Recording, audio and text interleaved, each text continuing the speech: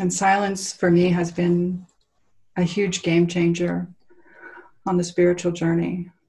And this morning, while I was in prayer and meditation, I kept hearing about the title that we've been given, The Sound of Silence. And what does that even really mean?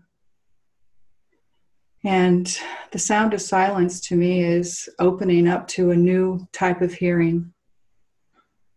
It's not really about hearing with the ears. We do that in our world every day. In fact, we're bombarded constantly with noise of the world. And so this sound of silence is really listening with an inner ear for those who have ears to hear. Let them hear. What is it that they're going to hear?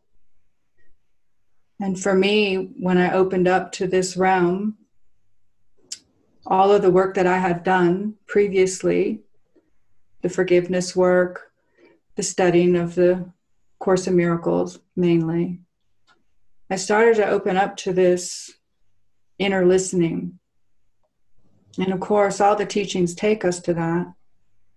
They take us into this inner realm of love, really. It's a love affair. And I feel such gratitude for that opening, because without that opening, there's still so much of the mind that's caught in the concept of silence.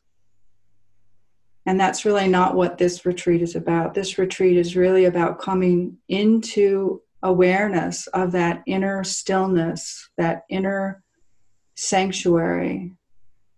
And to be able to drop deeply into that is where all the things that we've wanted from, whether it's worldly endeavors or spiritual endeavors, lies. And that's where all the spiritual traditions point to. It doesn't matter which one it is. It's going to, at a certain point, turn around and face you towards that inner sanctuary, that inner knowing, that inner landscape that can't be touched by the world.